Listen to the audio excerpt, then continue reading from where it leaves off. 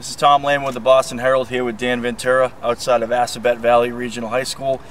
The landscape of football changed in the MIAA. Danny, were you surprised by the 161 to 131 advantage for the change? Yeah, I am. I certainly thought it would be a lot closer vote than last time when it was 190, 114 opposed.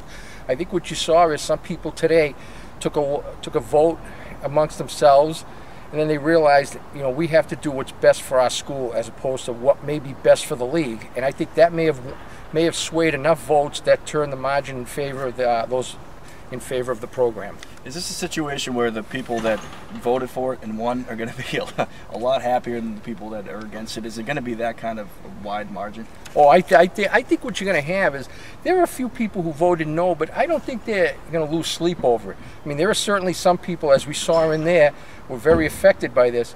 But then you get, the guys who've pushed for this for years and years. Charlie Stevenson. We saw Ray Cosenza from Fitchburg go by. He said it was almost as exciting as winning a Super Bowl. So, I mean, for those people, it's the culmination of years and years of hard work to see this go through. What do you think the major sticking point for the proposal was, if you're a supporter? I think the thing that, the fact that they pushed that more kids could play in a playoff, and, they went after schools who've been 9-1, 10-1, 9-2, 8-3, and have not played in the playoff.